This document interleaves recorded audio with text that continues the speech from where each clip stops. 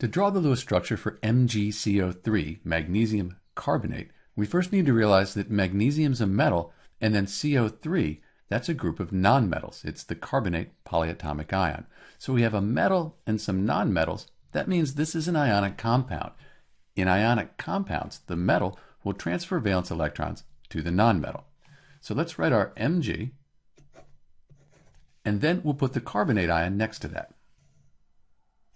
Magnesium's in group 2 on the periodic table. That means it has 2 valence electrons. It'll transfer those valence electrons to the CO3.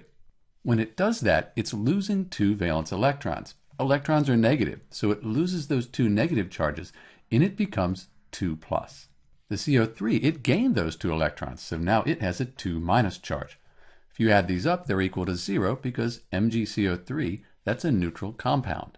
Since we have these positive charges here and the negative charges here, those are going to be attracted, and that's what's going to form this ionic bond between the Mg and the CO3. So that's the Lewis structure for magnesium carbonate. We should note, however, that what we've drawn is a formula unit for magnesium carbonate. Magnesium carbonate's made up of a group of these formula units in a repeating pattern. It's called a crystal. But this is useful because it shows us how the valence electrons were transferred from the metal to the nonmetal and the overall structure of one formula unit. We could also write the Lewis structure like this here. You can see we have our double bond here, just like there's a double bond here, and we have our Mg2+ like we have right here.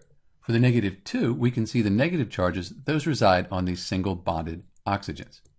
This is Dr. B with the Lewis structure for MgCO3, magnesium carbonate, and thanks for watching.